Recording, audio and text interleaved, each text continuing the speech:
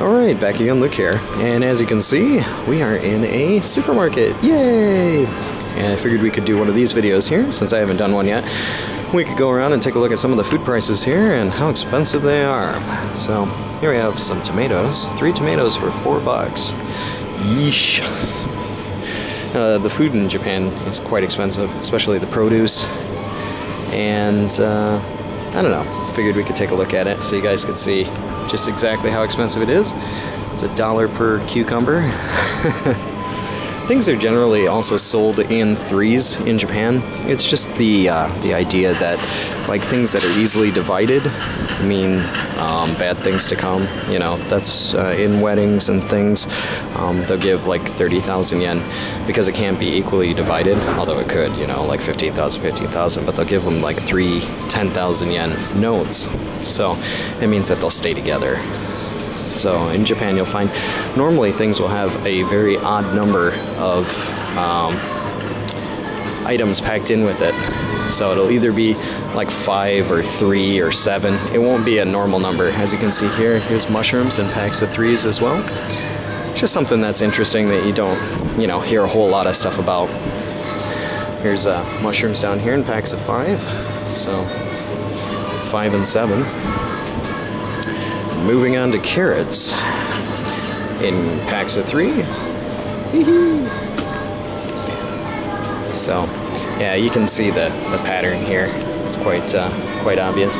I'm in the process of trying to think of some stuff for dinner tonight and not knowing exactly what I'm going to make. I think I might make something kind of easy. It's because the last few nights I've been making some pretty mad food dishes and yeah, take a break for once.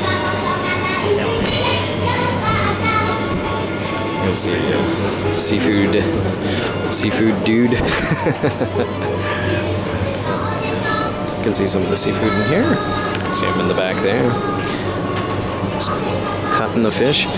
That's interesting though, the crab this year seemed to be very small, and I guess that's pretty reasonable, I suppose, but it's not very much meat.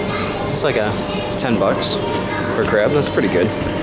They're very small as far as the meat goes. Ooh, we got the squids over here if you guys like this. Was it 10,000 Leagues Under the Sea? For those of you who were around during that time to watch that movie. I don't think any of us were, maybe. But if you've seen it before.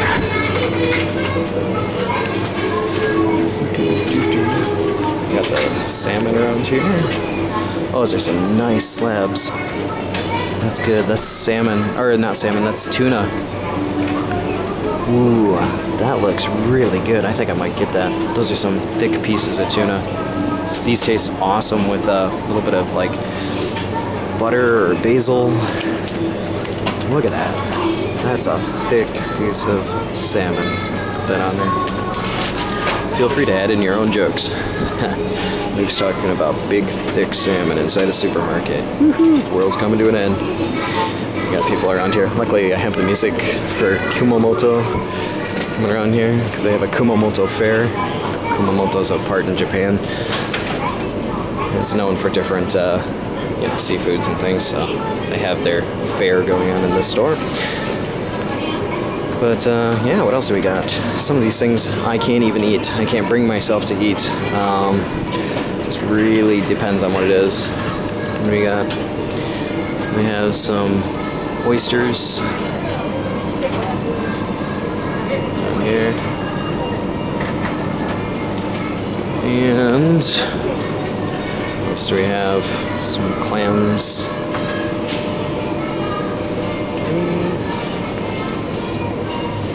Move along here. This is one thing that I just cannot bring myself to eat. These are the fish eggs. People just eat these, you know, just the way they are. They're the fish eggs still in the pouch.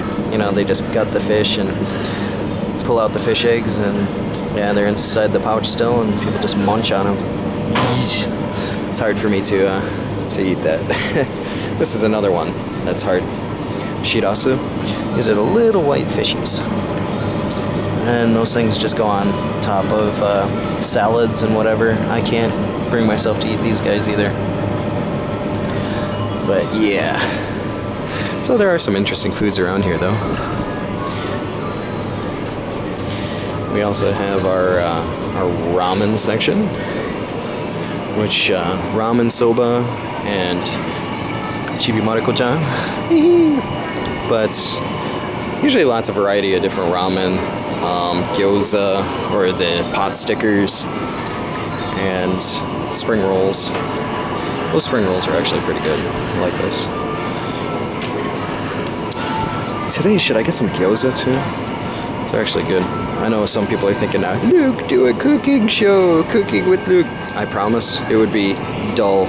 I wouldn't be able to do all that. Like, for this part here, you want to add 1 cup of water, 3 parts of salt, and a pinch of pepper. You just kind of... Ooh, nikuman. So these are the ones that you usually find at the convenience store and things like that. They are just kind of like dough with meat in the middle, kind of like a bread. It's found in a lot of, Chinese restaurants and things like that. They're actually pretty good. This one is Pizzaman and Nikuman, 3 and 3, for $5. Maybe I'll pass. Now I got the Kumamoto song in my head. Kumon, Kumon. Got different kinds of fish here that are smothered in, for example, like miso sauce or some kind of salt. Those ones are going for like $4 each. Fish seems to be the cheapest of the different kind of foods that you can get. I mean, obviously, since Japan is surrounded by water, and it depends on which fish,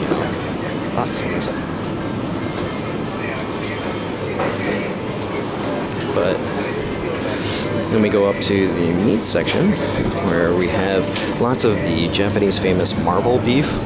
And the reason why it's called marble beef is because if you look at the pattern to it, it kind of looks like marble. Now, the way this is designed is it's fatty, very fatty, but when you cook it and you eat it, it tastes like it almost melts in your mouth. Here's a really good example of a slab of marbled beef. Like all of the fat that's in the middle there just melts, and when you bite into it, it's pretty amazing. It tastes really, really good. Hence the fact that a slab of this here at, how much is that? 198 grams runs 23,800, so like 2,500 yen, $25. Which, it's not too bad, but half of it's gonna melt when you put it in the frying pan. They have some really good stuff here, though. It's very different. Got different pork products going down here. Pork, 500 yen, 580 yen for 250 grams. Most of the stuff I probably don't look at, but I eat a lot. So, 250 grams, I can pound that down like nothing. Just, it's almost like a snack. So. But yeah, I just want to show you guys some stuff going on around here. Some of the people, some of the foods. Cheeses are really expensive in Japan. If you take a look at this is a really small piece, 100 grams of Colby Jack.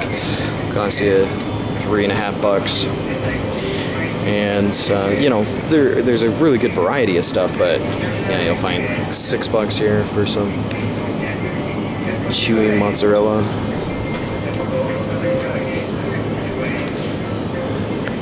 Like that. Got our Philadelphia cream cheese, which is good, but it only comes in things at 200 grams. It used to come in like 500 gram things, but now it's just down to 200 or so, or the squares, which still costs you about $3.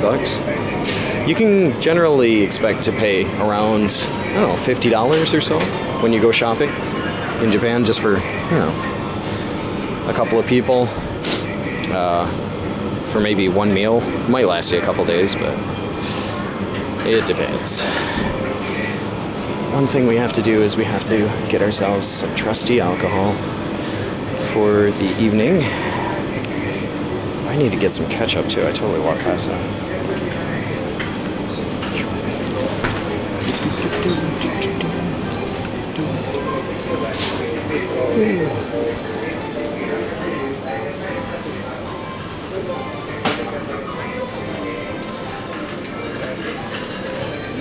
あ、すみません。はい、ケチャップはどこにありますか？はい。あ、すみません。はい。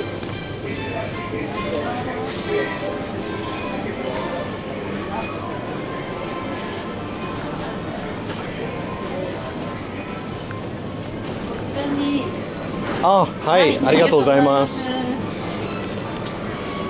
Couldn't remember where the ketchup was. We have, let's see, some Heinz ketchup. Just go with some cheaper stuff. It's like a 148. That should do the trick. Ketchup mixed with mayonnaise, mixed with a pinch of garlic and some salt, is a really nice sauce for fried shrimp. So that's what I usually make. I just didn't have any ketchup. So, oh yeah, back to the alcohol.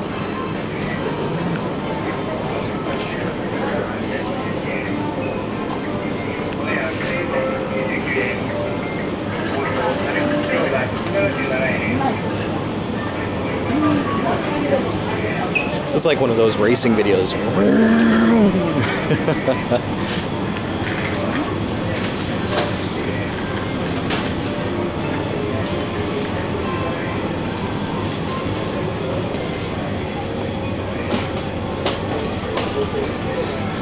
Let's see, my Suntory highball, yay! Man, I love this stuff.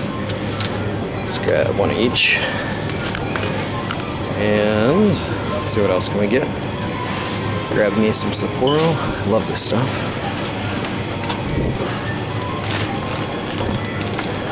But yeah, not too bad as far as prices on beer goes, I suppose.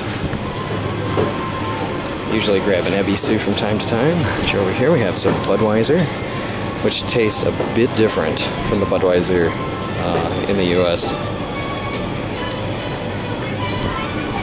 Even though Budweiser isn't technically an American company, I suppose, you know, but yeah. Anyway, there's the Guinness and the other beer, the Heinekens. Woohoo! So, but yeah, I think we'll end this here. Just thought we could do a bit of some shopping around in a supermarket. One more kind of Japanese cultural video here I can add to the list, but that's about all for me for right now. Like always, I'll put up another video here soon, so thanks for watching.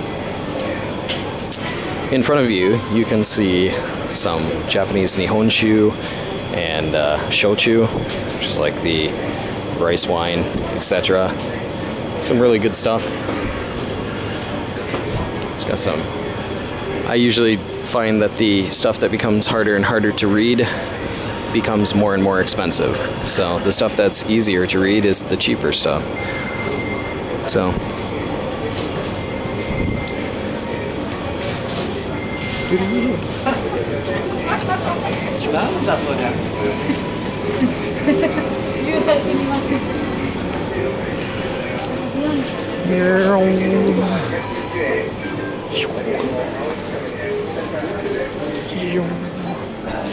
Oh, one more thing I thought I'd show you guys here, which is kind of funny.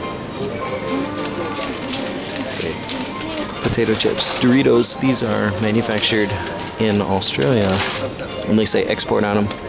These are 160 grams, which is really cheap, and they go for about $4 a bag. Sell for 160 grams. Really, really, yeah, expensive for that stuff. But yay! Anyway, time to go home, do some cooking later on. Well, do some gaming, then maybe do some cooking. But yeah, thanks again for sticking around this long, and we'll put up another video here soon. Banana.